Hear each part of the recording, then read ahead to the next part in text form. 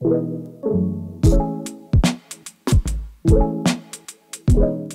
everyone, and welcome back. Through our tutorials on swim technique, we'll be explaining key elements of each phase in the swim stroke, provide analysis of good and developing technique, and key drills through to swim aids to help us challenge and develop good form. The key foundational elements to explain first are the basics of propulsion and drag. Everything on swim technique is centered on increasing one and decreasing the other, with the ultimate goal not only being that you can swim faster, which of course is a positive improvement, but for most open water swimmers, it's also about being more efficient in the water, so you're able to swim with less effort. With less effort, you're able to swim further and for longer. The importance of swim technique becomes more obvious when we consider what we're swimming in: water. Water is 800 times denser than air. This density is good if we consider that we can effectively grab it and hold it in our swim stroke to propel us forward. The density of the water, however, means that it's more difficult for us to push through it. In the water, however, that density means we can effectively hold it in our swim stroke. By creating that pressure or force against the water, it will propel ourselves forward. If we can increase our surface area against the water, we can create greater force against it and move forward.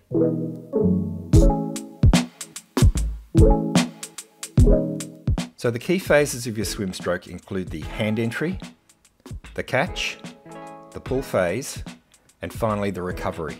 The timing of each of these happens in a continuous motion to create a smooth and efficient swim technique. The names of each phases are reasonably self-explanatory. However, I'll quickly run through each now. The hand entry phase happens out of the water. It starts once your arm and hand has exited the water and the shoulder and elbow are roughly vertical. This is the starting point and continues until your arm enters the water. Your arm from the elbow to the hand is relaxed, with the hand entry being made in a very specific sequence: fingers before wrist, wrist before elbow. The catch phase is just as the name suggests. It's about catching the water. This is the start of the propulsion phase, and important to get right if you want to improve your efficiency and gain speed. The mantra of fingers before wrist, wrist before elbow that we discovered in the hand entry phase continues here. The key outcome we're trying to achieve is what's called a high elbow. You're striving to create a vertical forearm early in the propulsion phase. This high elbow, as it's called, is all about maximizing the surface area and the angle of the arm to enable the next phase, the pull phase, to propel you forward as fast as possible. So the pull phase, and again as the name indicates, it's all about the pull of the water to propel you forward. It is the key propulsion phase of your stroke. It begins from a good vertical forearm catch position right through to the end of your stroke as your hand approaches your hip. If you can imagine a basketball under your body during the stroke, your catch phase has a real goal of wrapping your arm around the ball, with the pull phase then having the maximum hold on the water to give you your propulsion, and allows you to use the larger muscles of your lats and back to even further increase your swim strength. After the pull phase is the recovery. Not a propulsion phase, but it is critical to have a clean arm exit. The elbow first, followed by the hand and the fingers. So why is this critical? By exiting from the elbow, and by focusing on the arm from the shoulder to the elbow only to drive the arm forward, your elbow and your hand are relaxed. You can then set yourself up for an effective hand entry phase.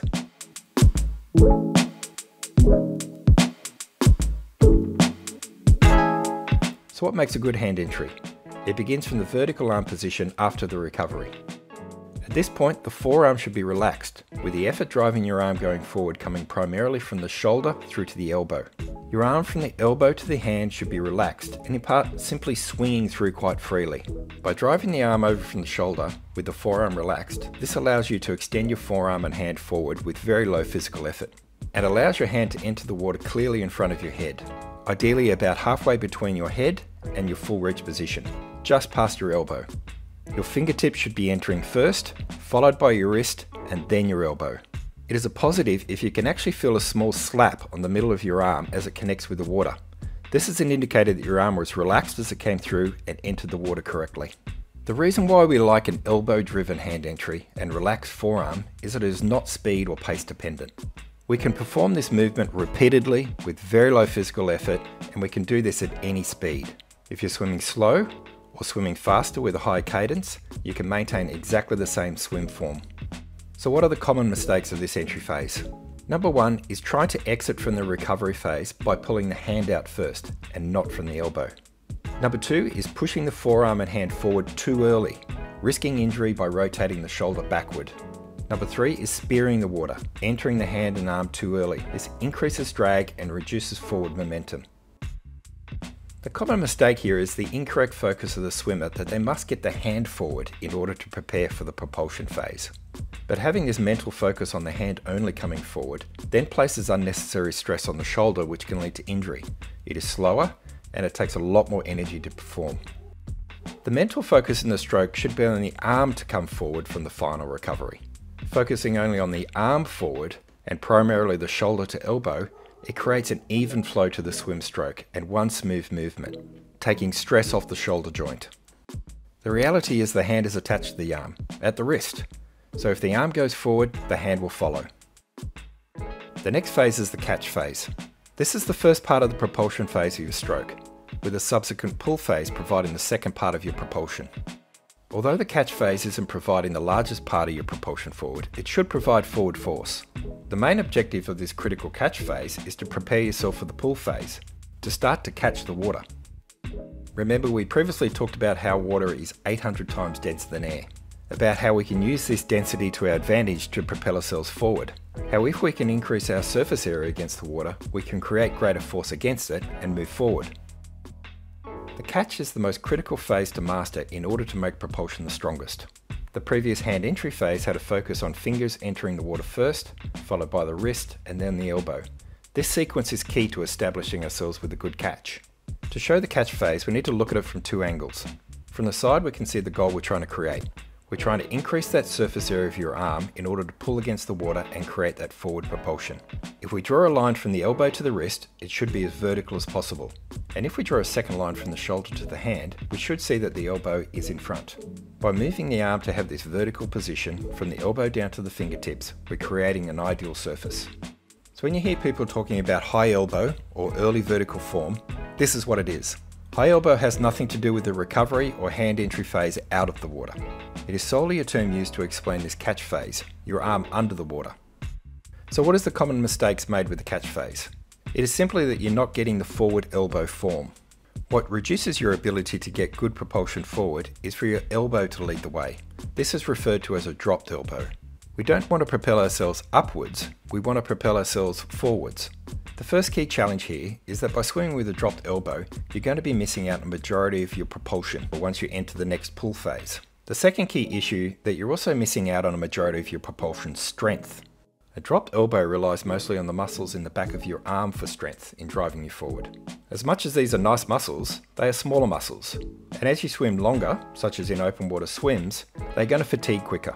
A high elbow catch is going to lead you into a stronger position that utilizes the same arm muscles, but also the larger muscles of the lats, the back muscles, and the chest. These bigger muscles absolutely love to work, and they love to help you get your swimming longer with less effort. These are the muscles we want to activate. The second angle to show is the front view. This allows us to see how to achieve the high elbow, or catch phase. Once the hand has entered the water, your arm and shoulder should reach forward. From that forward reach position, we drive the swimming mantra of fingers before wrist, wrist before elbow. To achieve this, we create a smooth and gradual bending of the elbow and a slight rotation out of the shoulder. This bending allows us to create that high elbow or catch position and put your arm and your upper body in the strongest position to drive the pull phase. So the next key propulsion phase is the pull phase. A strong pull phase requires that catch phase to be working well, your elbow to remain high and your forearm to remain as vertical as you can. If we look at the arm movement at higher speed, we can see the catch then the pull phase drives the body forward. In contrast, a less effective pull technique comes from what we previously highlighted as a dropped elbow. In this motion, the original catch phase was missed. The arm comes through to the pull phase and is led instead by the elbow. A dropped elbow, therefore, is where the elbow is behind the line from the catch. The problem here is the surface area is reduced. Less surface to drive propulsion. We can see the high elbow and vertical forearm provides considerably more surface pull in the pull phase than the dropped elbow. Also, with a good arm position created from the catch phase, you can better engage those larger muscles in your upper body that we talked about earlier. To demonstrate the strength of these muscles, we just need to watch a common motion that you might do at the pool. For example, getting out of the pool along the edge.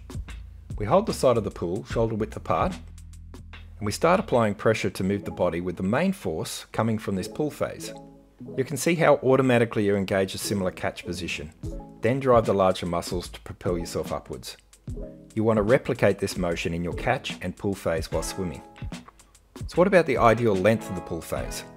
One of the biggest challenges swimmers have in trying to improve their speed and efficiency is they end the pull phase too soon. If the pull phase is the key driver to your propulsion forward, then you want to maximise that stage as long as you can. As your hand comes through the pull phase, you want to make sure that it doesn't cross over an imaginary centre line, and you want it to pull through in a straight alignment with your body. Further to this, your hand should exit the water around your hip or just past it.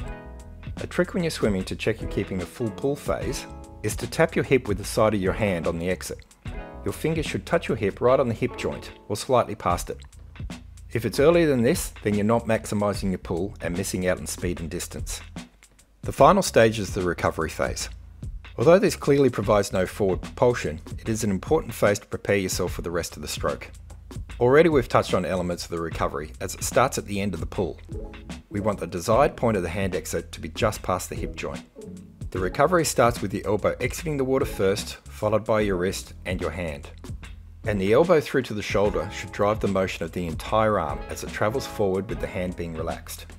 Master this and your hand entry and catch phase becomes a whole lot easier. So as a start, this is our first introduction to swim technique. As I mentioned before, the following videos will dive into more detail on certain elements and drills to improve your technique.